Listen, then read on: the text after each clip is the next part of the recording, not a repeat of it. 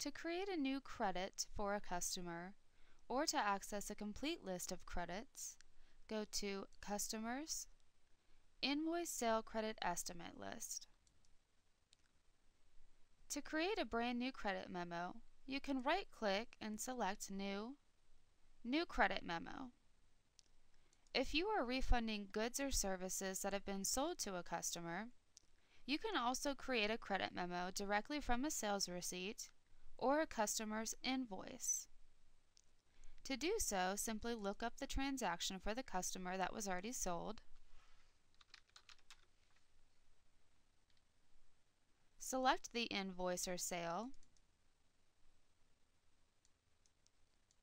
and then go to Menu, Create, Credit.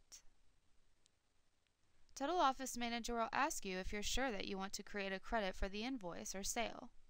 Click Yes to proceed. As you can see, the credit form looks exactly like the estimate, sale, and invoice forms within Total Office Manager. The difference is that this transaction affects accounts receivable the way that a credit should. Where an invoice increases accounts receivable, the credit memo decreases accounts receivable. This transaction also properly affects your income for items that were returned. Again, a credit should only be created for goods or services that were sold to a customer and then are being returned. From the credit memo, you can create a refund check by going to Menu, Create, Refund Check, or you can simply save and close the credit